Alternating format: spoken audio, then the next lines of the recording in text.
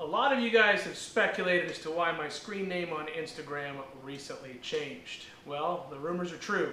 I will not be returning to make another season of Extreme Off-Road in the new year.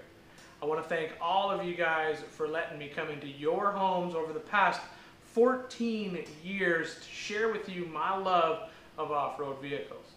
And you can always keep up with my adventures here on Instagram, or of course there's the Big Tire Garage Facebook page. There's even a Big Tire Garage YouTube channel. Trust me, I've got lots of work to do, and thanks again for the years of watching.